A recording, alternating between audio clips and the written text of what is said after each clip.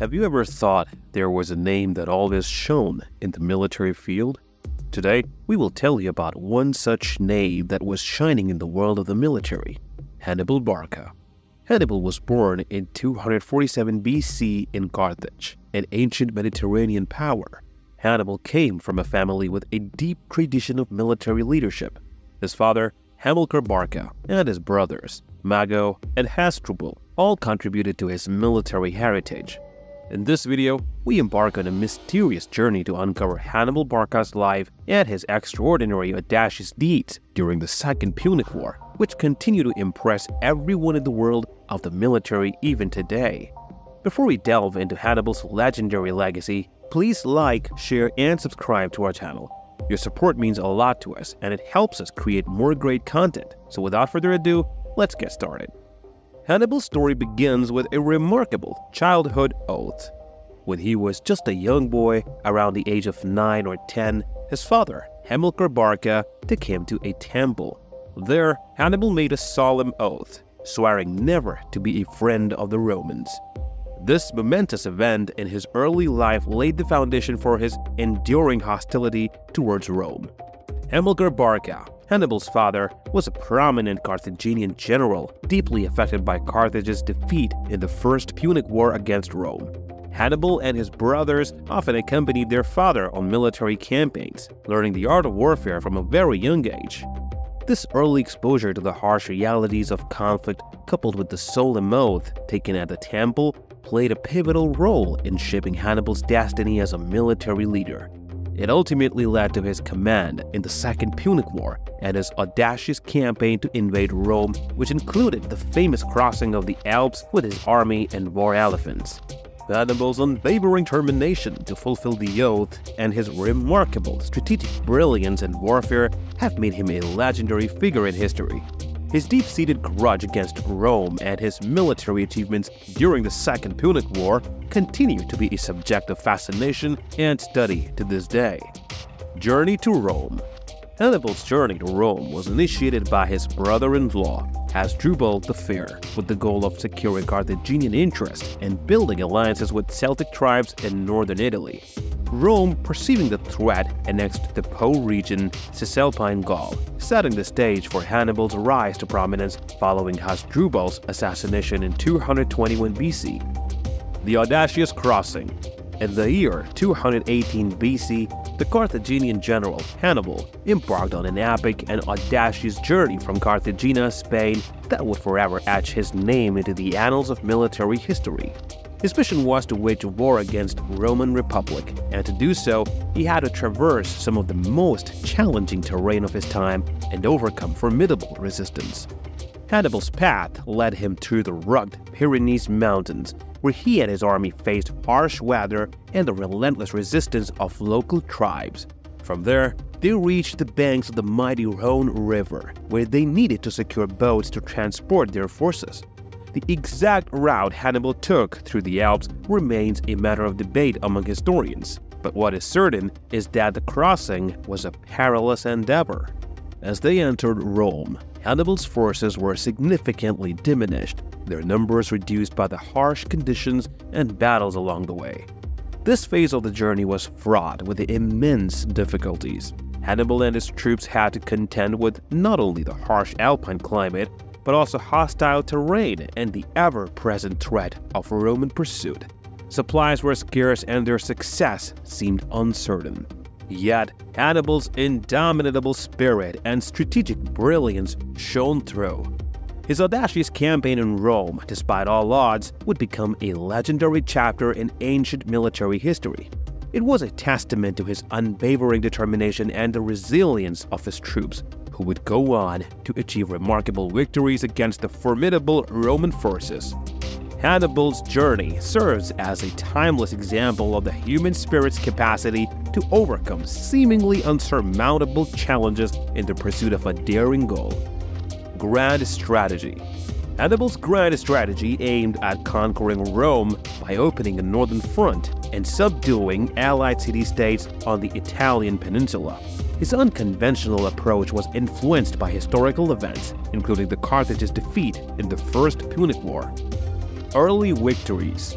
Hannibal's audacious crossing of the Alps disrupted Rome's initial strategy, leading to a clash with Roman forces at the Battle of Ticinus.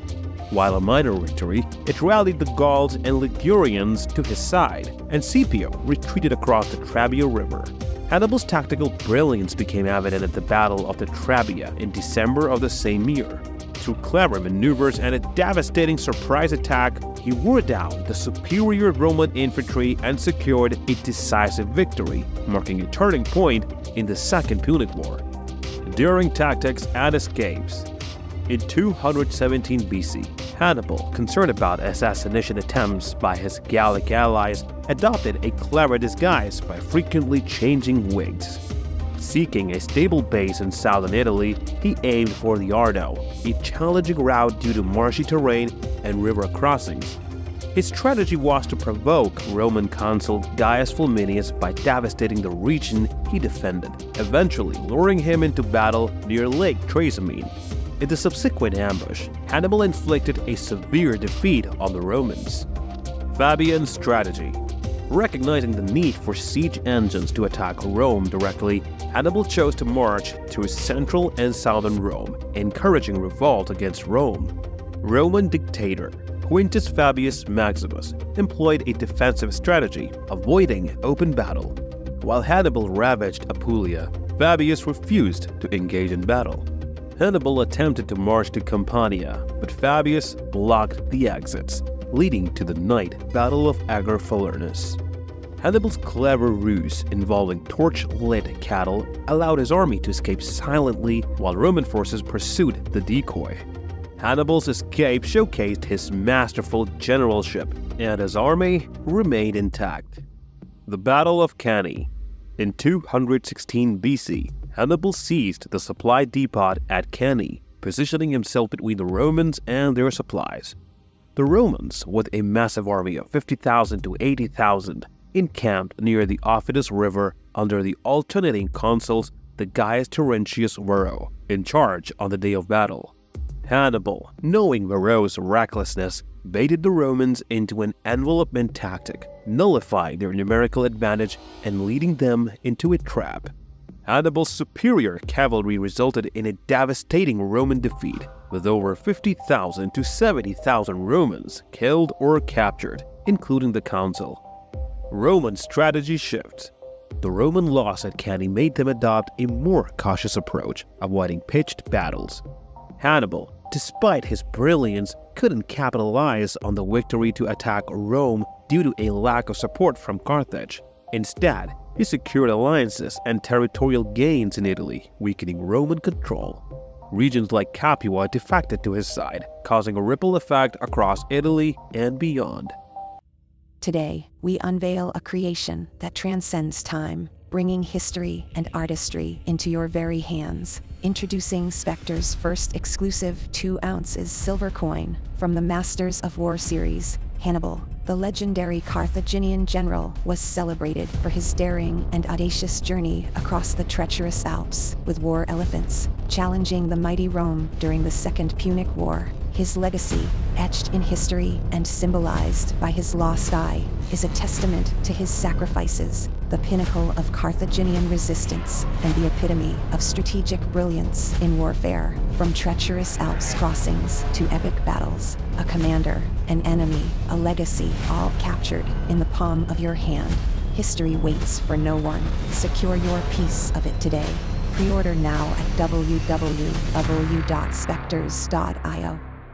Stalemate in Italy. In Italy, the conflict between Rome and Hannibal reached a strategic impasse.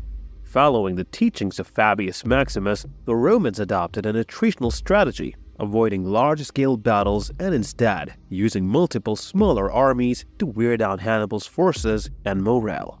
Over the next few years, Hannibal resorted to scorched earth tactics and struggled to sustain his operations in southern Italy.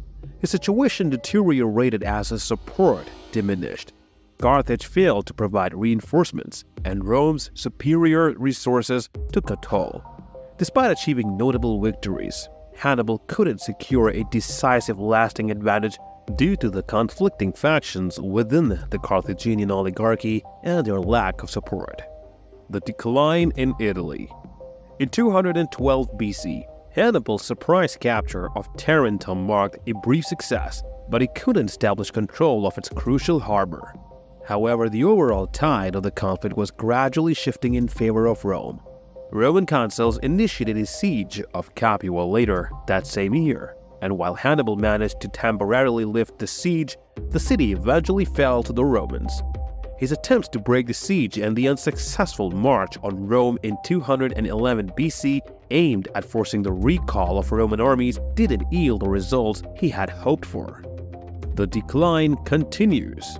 While Hannibal continued to demonstrate his tactical brilliance in battle, securing victories at the Battle of the Silurus and the First Battle of Herdonia, the loss of Tarentum in 209 BC and the gradual Roman reconquest of territories in southern Italy began to erode his control over the region. Additionally, in 207 BC, he intended to coordinate a march on Rome with his brother Hasdrubal, but received news of his brother's defeat and death at the Battle of the Metaurus, prompting his retreat to Calabria. This marked a turning point as it signaled the end of Hannibal's significant successes in Italy. Return to Carthage. With Carthage's military fortunes declining and Rome gaining the upper hand, Hannibal was recalled to defend Carthage against a Roman invasion led by Scipio Africanus in 203 BC. These events marked the conclusion of Hannibal's remarkable campaign in Italy as he shifted his focus to the defense of his homeland. The Battle of Zama. In 203 BC, at Carthage's behest, Hannibal left Italy and returned to Africa. His return bolstered the war faction in Carthage, which put him in command of a combined force comprising African conscripts and the Italian mercenaries he had brought with him. In 202 BC, Hannibal engaged in peace negotiations with Scipio, but they faltered due to Roman accusations of Punic faith related to Carthaginian breaches of protocols ending the First Punic War. Carthage and Rome had reached an earlier agreement, but it fell apart due to Carthaginian actions, setting the stage for the decisive Battle of Zama. The final battle. At the Battle of Zama, the Romans held a rare advantage in cavalry, partly due to Massinissa's betrayal, who switched allegiance from the Carthage to Rome. Despite Hannibal's mental and physical exhaustion, Carthage had numerical superiority and more elephants. However, Roman tactics countered the elephants, and Scipio's rallying of the troops led to the collapse of the Carthaginian formation. Carthage surrendered, and the defeat marked the end of its quest for Mediterranean dominance. The Romans suffered minimal casualties compared to Carthage. Post-war years. After the Second Punic War, Hannibal became Carthage's chief magistrate and initiated financial reforms to combat corruption. However, these reforms alienated some factions. 7 years later, Rome accused him of aiding their enemy, Antiochus III, and fearing for his life, Hannibal went into voluntary exile. Continued struggles. He advised Antiochus III on war with Rome in Ephesus. Later, he received a military command from Antiochus in 190 BC, but faced difficulties in building a fleet and was defeated in battle. Rome's decisive victory over Antiochus at the Battle of Magnesia prompted a truce, which required Antiochus to surrender Hannibal and other enemies to Rome in 189 BC. Seeking sanctuary. Hannibal found refuge in the Armenian court, fled to Crete, and then sought sanctuary with Chryseis I of Bithynia. He assisted Chryseis in conflict with Rome's ally Eumenes II of Pergamon, using cunning tactics. Uncertain end. The details surrounding Hannibal's death remain unclear. Some accounts suggest a fever caused by a finger wound, while others claim he took poison to avoid capture. His tomb was believed to be in Libisa, and the exact year of his death varies in different accounts. Polybius recorded it as 182 BC, the closest to the event. Legacy. Hannibal is celebrated as one of history's exceptional military strategists and tacticians. His tactical brilliance, including the double envelopment at Cannae, is widely admired. He led a diverse army for 15 years in hostile territory without mutiny, showcasing his leadership skills. Despite limited support from Carthage and biased Roman accounts, Hannibal's campaigns, especially the Battle of Cannae, are studied in military academies worldwide. Influence on military thought. His supreme leadership and the ability to unite diverse troops without conspiracies or desertions illustrate his exceptional qualities as a military leader. Leaders like von Schlieffen, Patton, and Schwarzkopf drew inspiration from his tactics and principles. Hannibal's legacy endures, and his concepts in logistics, strategy, and maneuver warfare continue to influence modern military thought. Military historians praise. Military historian Theodore Errol Dodge praised Hannibal's mastery of logistics and strategy, noting that he revolutionized the art of war by emphasizing strategic maneuvers, attacks on supply lines, and occupation of strategic positions, concepts that shaped military strategy for generations. In closing, Hannibal Barca's journey, marked by audacity, brilliance, and indomitable spirit, stands as a testament to human ingenuity and strategic genius. His conquests, particularly during the Second Punic War, have etched his name into the annals of military history.